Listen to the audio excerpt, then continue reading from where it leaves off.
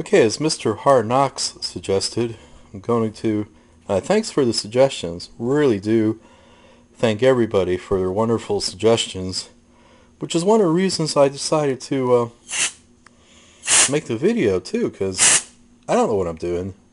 I admit it. I've never done this before on a set like this, so I'm learning.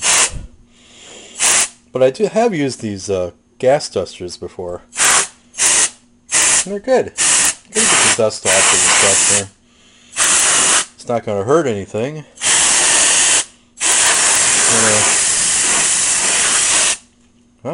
That gets cold. That can gets cold. Freeze your hand right to it. Okay, here's the underneath of this thing. I guess I should spray some of that stuff on the underneath here.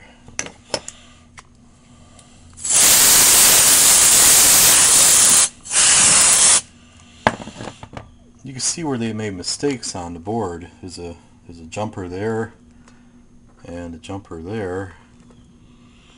I guess not too many. There was another one on top of the board too. I like how they have the board built with this this frame, plastic frame around it, because it serves two purposes. It protects the board, helps you to install it, and then the cabinet fits into the board too.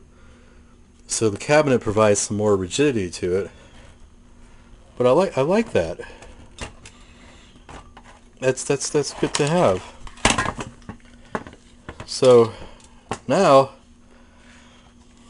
this is my Sears Roebuck power relay that they said was the right one. And looks like it might go right there. It's a little bigger than the other one that's in there though. You see that? There's the old one. Here's the new one. So we got this thing here. What does that say? Let's see. Continued protection, blah blah blah. Oh, that reminds me. I'm going to order the protection caps too for this. Let's see. It's right there. Put a new one in. There's a fuse. So this fuse, that's a good thing to do. Check the bottom of that relay. See if the pins match up to this. Got 1, 2. That's for the coil. This is for the relay contacts there. Let's see what's underneath it here.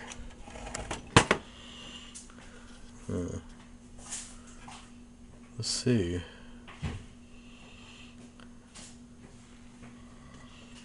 There's 1, 2. Geez, I don't know. You know? They said that was the right part number, but I don't know. But if it ain't, I'm going to make it work. You know? I'll figure out a way to make it work.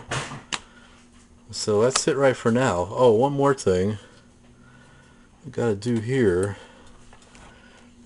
See, all these caps look like they're radial caps instead of axial. So I'm going to order me some radial caps for the vertical section and replace all those because of the vertical linearity problem. So that's it for now, folks. I'm going to get on that, and I do have the schematic for this set. I showed that in part 1. So I got all the values. Okay, here's part of the schematic I'm pulling up on my laptop, and this represents the flexion yoke here. This vertical, horizontal sections of the flexion yoke. I'm only concerned with the vertical section, so I'm going to come through here, trace it through. I'm going to replace the caps that are pertaining to the vertical. Here's the first one I come to C307 0.47 microfarad 100 volt. And this is the chip here for the vertical.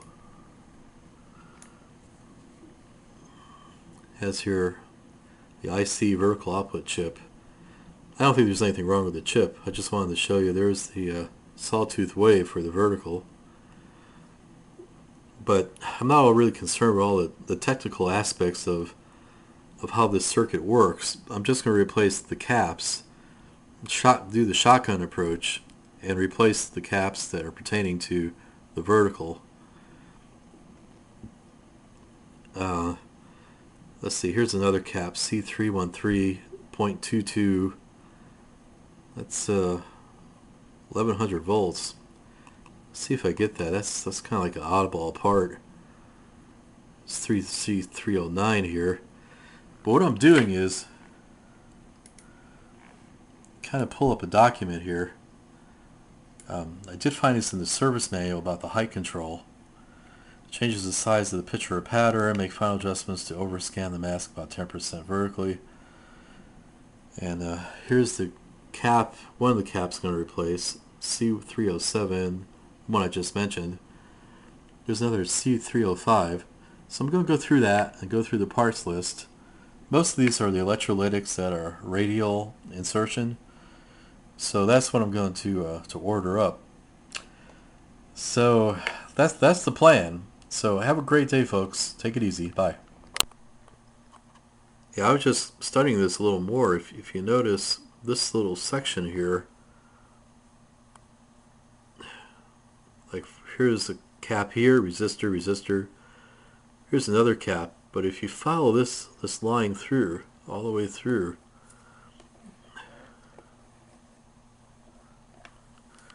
let's see if I could follow all the way through. That's what I wanted to show you. I just discovered this here. His line goes all the way through, and it goes to here. Here's a little resistor here. So this is like biasing the drive here to the vertical coil. So this might have something to do with my linearity problem. See? And my problem is like the top half of the picture is stretched out and the bottom half is compressed. So you see how this like modifies it here through this resistor? So I'm going to replace those caps. I'm going to move this picture back here. And this little network here, this cap here, C305, I already wrote that down. It's 1 microfarad, resistor, and here's another one, 3300 microfarad, 25 volts, C306. So those are two I'm going to replace because it's suggestive that those kind of bias or modify the drive going to the yoke. The vertical coil of the yoke, I should say. So that's it. That's the end of this video here. So have a great day. Bye.